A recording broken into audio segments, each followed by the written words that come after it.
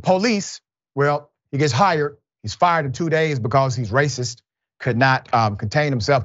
They actually should have known based on his history. Let's put it up for a mass. Hell of a thing, okay? Chaz Foy, an Indiana police officer, was fired after just 2 days on the job when a pair of racist Facebook posts resurfaced, posted by him. Marion Police Chief Angela Haley found them so offensive that she immediately terminated the cop. Good for her. That's called leadership. In a statement, she says, "I do not condone this type of behavior and will not tolerate it." End quote. Both posts were made actually prior to him joining. You see them there.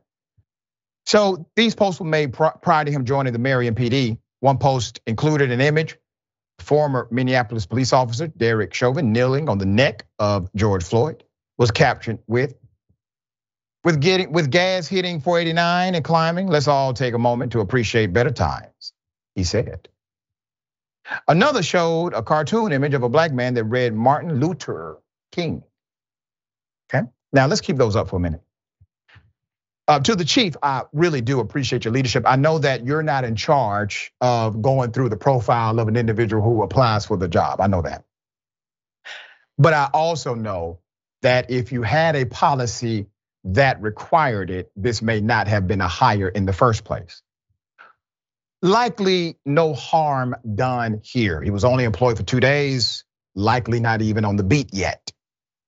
But in the future, let this be a reminder, you gotta investigate cops thoroughly, including social media posts when hiring them, because it could give you a good indication of what they actually believe.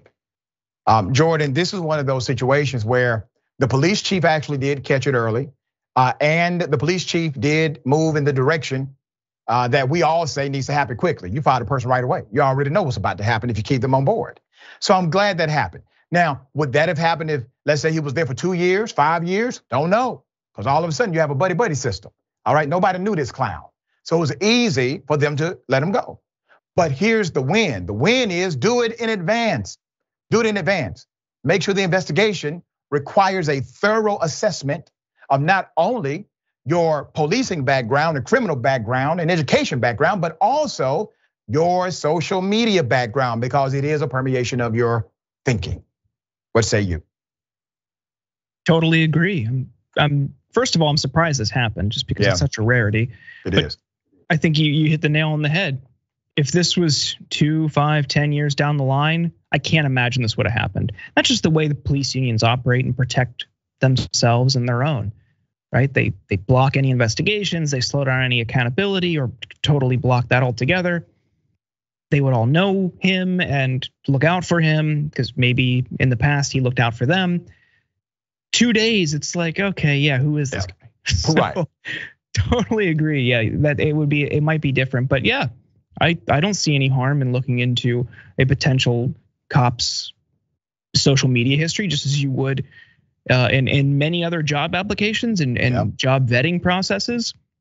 As we've seen time and time again, there are cops who espouse racist beliefs or even linked to white nationalist and white supremacist groups. Look into their social media history. I think it only makes things better. Not that it's going to completely eradicate any sort of problem of police brutality in police departments, but it's one step, so take it. There you go. Well said. Some companies are now actually working with cops to clean up their social media background. So that's there too, unfortunately.